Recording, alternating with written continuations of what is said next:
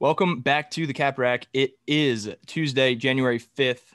It is a big college basketball day, typical Tuesday around the league. Sam, how you doing this morning? Or this Oh, we're afternoon, doing. rather. It's a Oh later Cap yeah, Rack. it's noon already. Damn, haven't left bed. But yeah, I'm feeling great. you know, uh, great day of college basketball again. So excited for that. So we got 6 games, I think. It's 6 games, 8 picks, I believe, from the model.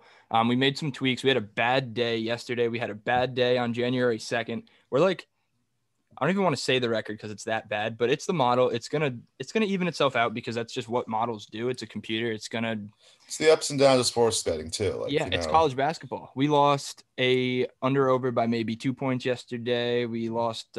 We had a blown lead. We had Radford put up 46 in the first half, and they are like 340th in the league in points per game. So whatever. Yeah, just some Same really thing with San like Diego ups. State. We lost the under yesterday because they put up like 52 Oh, points in the first half. I don't understand it. yeah, you're gonna have these, these little anomalies where it just what's the only thing they're gonna do it all year. The only time they're gonna score like this. So Exactly. it's gonna happen, but that means at some point soon you'll have that like 6-0 day. Maybe that's today. I know. No, it's possible. 8-0. We got 8 picks. Oh wait, 8 picks. That's right. That's right. Okay, so first game of the day is going to be at 2 p.m. It's going to be Toledo visiting Kent State. The total is 148, and the spread is Kent State -2. Yesterday, when I was running these model picks, it said Toledo was favored by a point, so the line has shifted to the home team. The model's projecting a 70-67 Toledo win on the road. I personally really like Toledo. The model has loved Toledo. I'm going to get you there against the spread and over-under picks on this, or their trends. Toledo's 9-2 against the spread, 4-6. So 6 out of 10 for the under. Kent State's 3-1 against the spread, over under 2-2. So split there. We're gonna have a play on the under and Toledo. What do you think, Sam? Oh, love that. Especially love the under because I mean both teams like they have the ability to score, but it's pretty high total, and also Yeah. they're more of a defensive team. Mm-hmm. That happens like they can score in transition, but both teams are defending, then you know we'll see. I mean, what was total? It was It's 140, like 148. We're projecting 148. Yeah, oh yeah, 137 oh points. yeah, Yeah, we yeah. have That 11 points that's of edge on the total and 6-ish on the edge. So we'll take it against the yeah. spread And Toledo has I think some better wins for this sure. I season, mean, and they've got they've a been more complete schedule. impressive. And Kent State, they don't know that the favorite because they're at home. That's got to be the home edge there. So Yeah. Vegas views it as a pretty evenly matched, two evenly matched teams. So should be a good game. Yep. I mean, I'm looking now. It's the line's at 3. So, I mean, the line is shifting in our favor. Look out for injury news. I'm not sure. We haven't heard anything yet on the Toledo side. But that's it. So we're going to go under 148, Toledo +2. Then we got 2 6 o'clock games, 2 7 o'clock games, and a 9 o'clock game. So first 6 o'clock game is going to be Northern Illinois visiting Ohio. 14.5-point spread in favor of Ohio, who's home. Total set at 134. Our model's projecting an 81-61 Ohio win, so about a 20-point win. 142.5 on the total. We're projecting over, but not enough, or projecting over 134.5. So we got about 8.5 points of edge there. And on the spread for Ohio, we got about 5.3 points of edge. This is a big spread, but Ohio is a solid mid-major team. And And Northern Illinois stinks. yeah, they're really, really, really going to blow them out here, I think. I just said the B Yes, word, but it's okay. yeah. It's Northern Illinois. They're 1-7. They average a whopping 57 points a game and let up 76 points a game. So, and Ohio averages 80. They're gonna score on you. And if you can't defend, then I mean, both total was what 132. Yeah, Ohio Total might here. Ohio might do like 90 of it by themselves. Yeah, look, I think this is going to just be a blowout. 134 is easy to go over in a blowout. I think, I mean, you get Yeah, like 85-50. I mean, that's wishful thinking there, but that's a cover, but it's right and there. it's reasonable. Even like 85-60, like something like that. I don't know. It can go over It's very very easily. reasonable in this game too.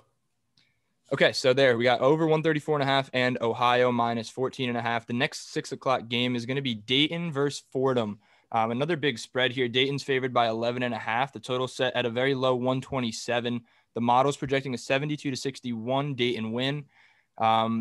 Projecting Fordham against the spread, but very, very light. It's like right on it, 0.5 points of edge. So you don't want to touch that.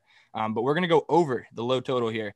5.5 points of edge there, predicting 132.5.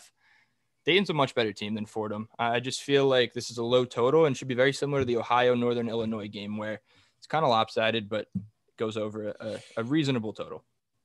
Yeah, Dayton's always been a good program, and Fordham it's only the third game. Are still kind of figuring things out, especially defensively. So, Dayton should be able to score pretty easily throughout the game, and as long as Fordham can do something offensively, they should definitely go over. Yeah, I think as long as Fordham gets to maybe like that 55-60 number, I think Dayton will do the rest. So I mean, like a 70 to 55 game, that's a pretty low scoring game. We're still there. Yeah, we're still right there. We need 3 more points, but it's okay. Yeah, right. Close enough. One basket. Yeah.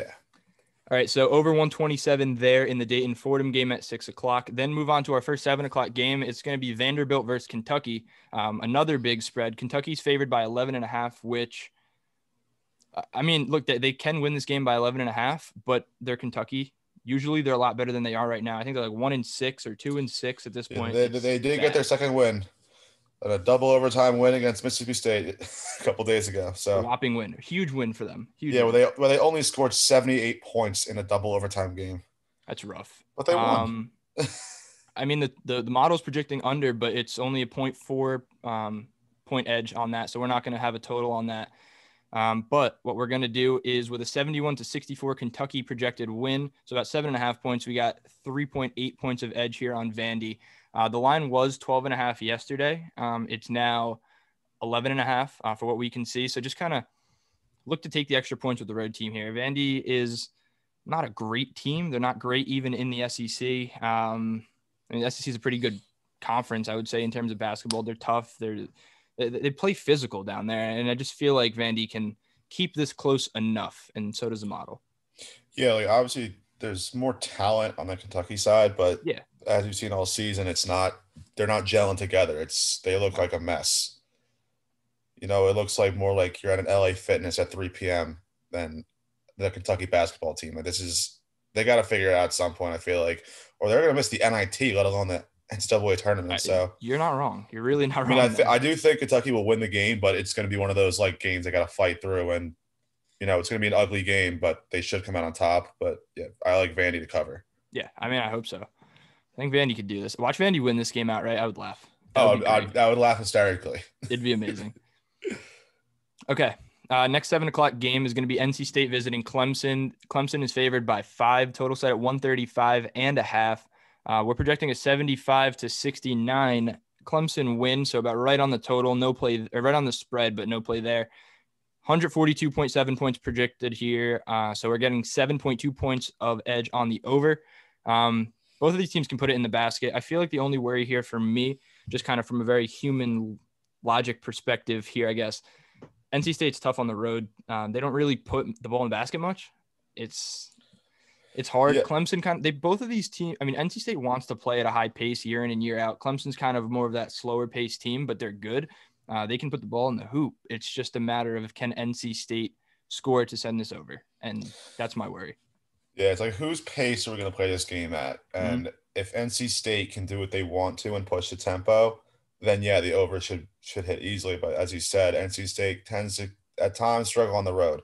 Yeah, but they are having a good season so far. What are they? They're 6-1, probably just outside the top 25. I mean, Clemson's 8-1 themselves. They're a good defensive team, but I think NC State really is the better team, despite what the rankings say. Yeah.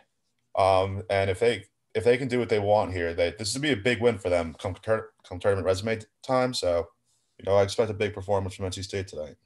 For sure. Don't need them to win. Don't need them to lose. Just need them to score a lot. When they have a good performance, they're going to be scoring. You know what I'm saying. I do. If they're not going to win, they're not going to win the game. In the low 50 or the low 60s. Mm-hmm. If they're going to win, they're going to be hitting in the 70s, even close to 80. Yeah. I mean, you can only hope. So let's move on to the last game of the day. It is going to be a game that you and I cannot bet on in the state of New Jersey, but Rutgers visiting Michigan State.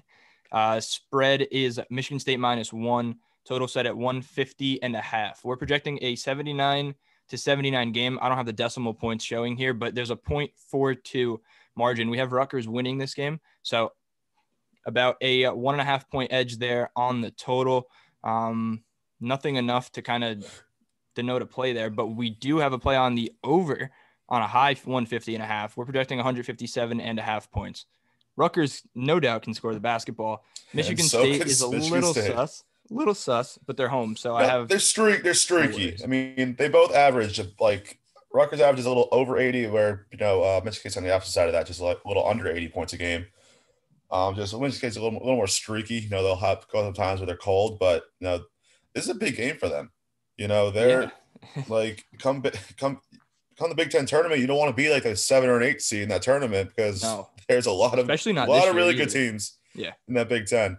Rutgers coming off like a tough loss against Iowa over the weekend, but there's going to be a ton of points in this game. Like I see, a little slugfest back and forth, just two very good teams going after it. I hope so. Rutgers likes to push the pace, and I feel like Michigan State and Tom Izzo will have no problem playing at that pace. So they can adapt and kind of play if they can up the tempo too. So still for a lot of points, some fireworks tonight. So over 150.5 in the Rutgers Michigan State game at 9 p.m. Eastern tonight. That wraps up today's Tuesday episode of the Cap Rack. My name is Tyler Blumenstick, joined by Sam Meehan. We will see you tomorrow.